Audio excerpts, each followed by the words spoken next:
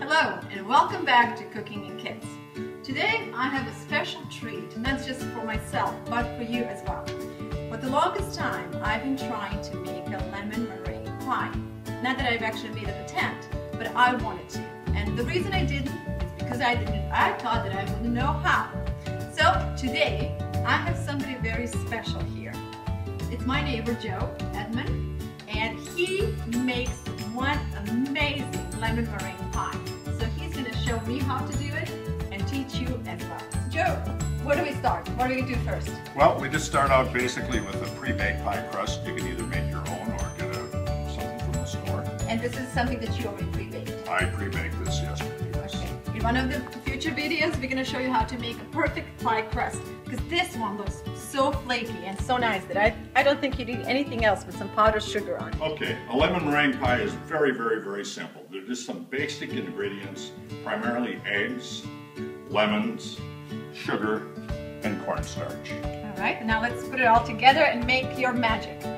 All right, we're adding 2/3 of a cup of lemon juice and 1/3 of a cup of water to the cornstarch and the sugar. We just have maybe 1/4 of a teaspoon of salt or a good pinch. Okay, in addition to what's in the saucepan, we have to use a total of 4 eggs. 4 egg whites will be used for the meringue. 3 egg yolks will be used for the lemon custard. So we will separate those.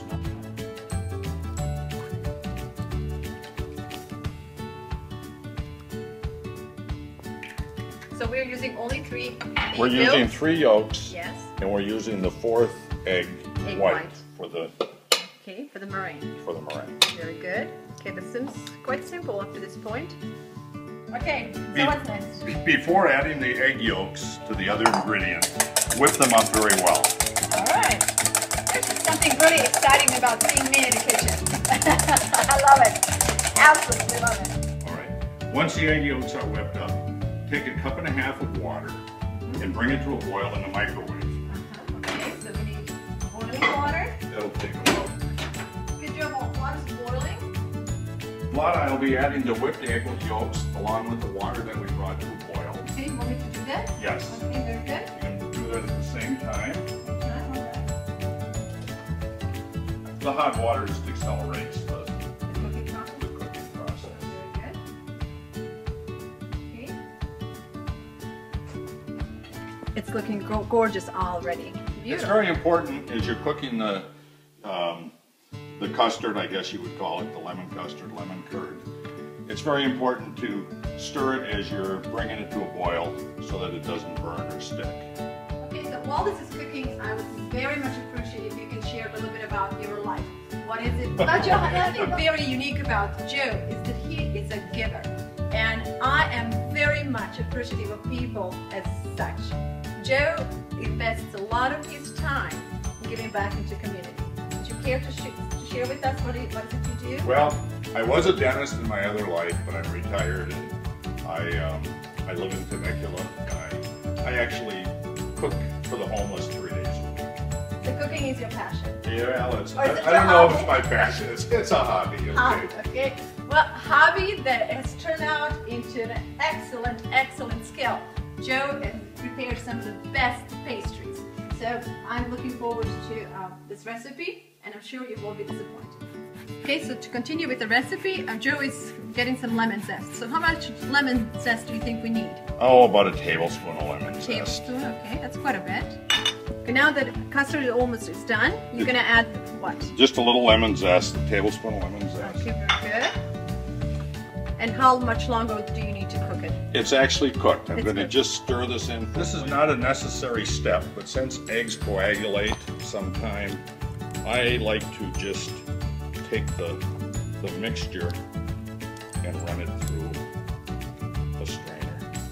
Well, this is just one more reason to call you a perfectionist. See? All right. We're about to make the meringue.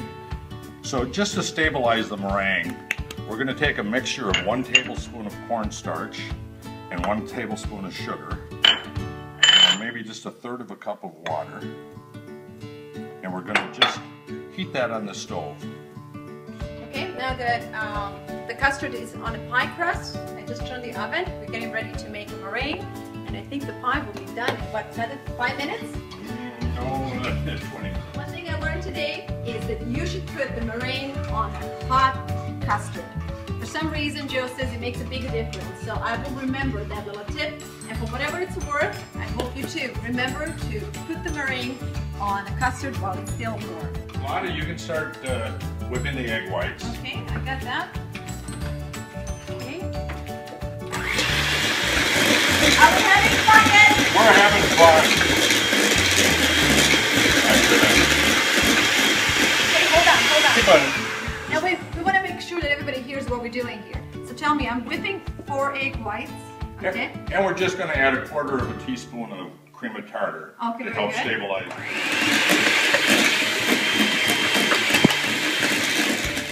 Okay, we're going to add 1/2 cup of sugar, of fine sugar, if you can find it, to the egg white. Just keep it. We're going to add, in addition to the cream of tartar, we're going to add 1/2 teaspoon of vanilla. And you're using real vanilla, or is this an extract? The real stuff? This is the real stuff. The real stuff. Okay, we're now going to add the cornstarch and sugar mixture to stabilize. We're going to add it to the egg whites to help stabilize it. Okay, how much of it do we need? We're just going to add about 1/2 teaspoon at a time. Okay. Okay. Go ahead. You go ahead. Think this is good? It's great. Looks great. All in your hands now. You can make it pretty, right? Now, normally when you put the meringue on, it's better to seal the edges first and then work to the center. If you work from the center, sometimes you can push some of the filling out of the shell. Okay, show us how you do it. I see. So you have a clean job, nice clean job, right? Okay. Let's show the camera from the other side. If you can do this one next to so everybody can see what you're doing here. I've learned a lot. This is, although this is very simple, I mean, one of the tips that I learned is to use a thickening paste for the meringue. That's something I didn't know. Well, it just keeps it from weeping. Yeah, I mean, it makes perfect sense. Also, I didn't know that there's a significant difference if you put the meringue on hot custard or cold custard, which again makes perfect sense. If it's still hot underneath, it's just going to pick up and cook it faster, which is also probably safer too. But it's really for safety. It's primarily for safety. This has been fun. Okay, and Joe is trying something new today, huh, Joe? We're just going to try to put a little lemon zest. A lot of people don't have zesters, okay? I think that will look awesome. If the lemon burns a little bit, it will bring even more flavor. Plus, it will look very decorative. All right. The ladies' touch. That's right. The best part. About 350 degrees for 20 minutes. Okay, let's go. Pie is in. Now the question is, who's going to do dishes? I will do the dishes. You do the dishes? Yeah. I'll have a cup of coffee. I will do the dishes if you'll pour me a glass of wine. All right. Yeah, let's check our pie. I'm anxious. Oh, my looks good. goodness. That's a perfection. I think- Perfection. It looks pretty good, but I think we'll keep it in maybe just, about 5 more minutes. All right. And then we will let it cool on the rack with the door open. Sounds good. How do you like the lemon zest at the top? It looks very good. It turned out good, huh? All right. 5 minutes has passed. Let's take this baby out. It's looking really, really nice. It's simply beautiful. So Joe said to leave the pie inside the hot oven for another 10 minutes to slowly cool down. That's what we're gonna do. Okay, let's just leave the oven open. All right, I think we're done. And I hope this recipe was not complicated. And now the next thing is just to try and see that it tastes as good as it is. As you can tell, my little ones are waiting for us to cut the pie. And although dinner is cooking and it's not a time for dessert, I think we're gonna go ahead and cut it and have a little taste. So let's see how our pie turned out. Since we baked it, we let it sit for about an hour and a half, actually maybe a little longer than that, to cool off. And it looks just really nice. Cutting it, it's holding its texture really well. And what do you think? I think that looks crazy good. This is just beautiful. I think Joe deserves absolute 10 for this. Thank you for cooking with us.